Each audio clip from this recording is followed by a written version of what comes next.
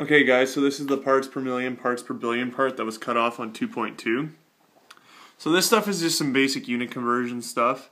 You just gotta know the formula. It's not there. It should go right here on this part of the screen on your notes though.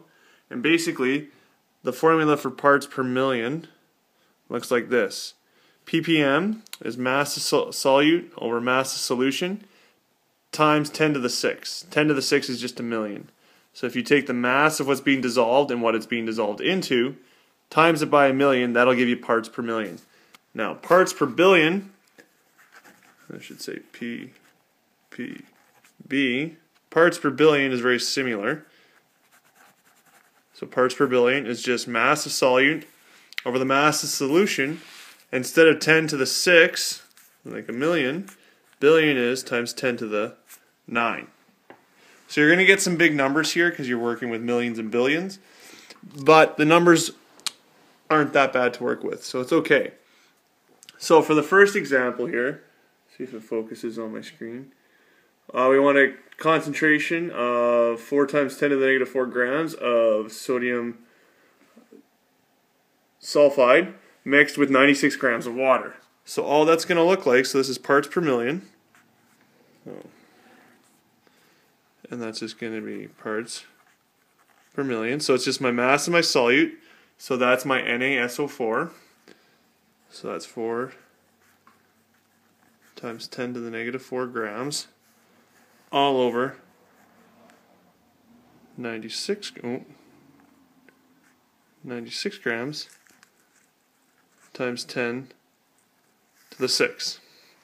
So if I work that out, so I'll go 4 times 10 to the negative 4 divided by 96 times a million. And what that's going to give me is 4.2 parts per million. Okay, remember my sig figs? There's only 2 in 96, so that's what my answer has to have. And if I wanted to do parts per billion, I would do the same thing, but I would have made that 10 to the 9. Alright, now on the last example, a sample of water contains 25 parts per million of lead ions. Convert this into concentration of moles times liters negative 1, so that's just molarity. Molar mass of lead 2 is 206.2. So all we're going to do, remember, molarity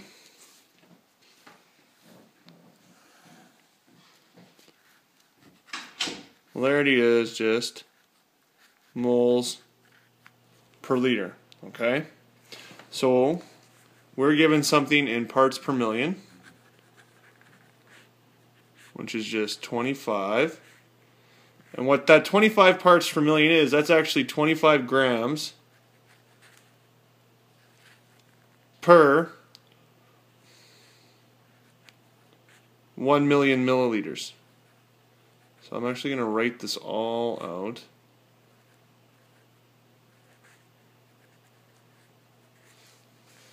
Okay, so we have 25 grams per 1 million milliliters. And if we look, we want to get moles over liters. So what we need to do is we need to convert the grams, our mass, into moles, and we need to convert the milliliters into liters. So that's all I'm going to do here. So to convert milliliters into liters, you divide by 1,000, or you knock off 3 zeros from the milliliters, and that's just going to leave you with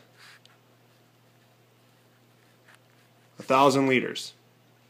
Okay, now to go from 25 grams to moles, you have to go mass divided by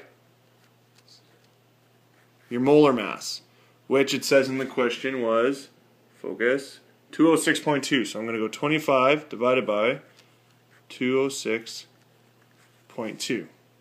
And if I do that really quick, so 25, oh yeah, I don't have that number, but I think that's just going to give me 1.2-ish. Then if I go 1.2 divided by 1,000, that's just going to be 1.2 times 10 to the negative 4 moles. Okay, so that's how you do the parts per million part. Hopefully that'll help with the worksheet. You guys will have some of those on the assignment as well. So good luck.